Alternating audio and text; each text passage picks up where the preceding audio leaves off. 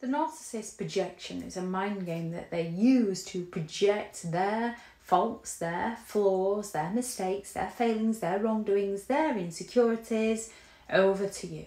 A narcissist is looking to remain in control of the situation. They're looking to be perceived as perfect. They're looking to avoid taking accountability. They're looking to avoid facing any form of consequences for their actions. And one way they do this is by projecting onto you, by making it seem like you're the one at fault in some way, by making out that you're the one to blame.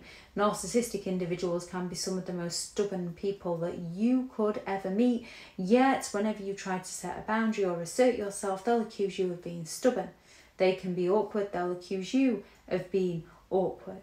When it comes to a narcissist, they will consistently criticise and blame you for the things that they themselves are guilty of. The best way to handle this is don't internalise their projections. Recognise who they are as a person. Remind yourself that their criticisms are a reflection of their own issues and not yours, because we have enough of our own issues to deal with without taking on board other people's.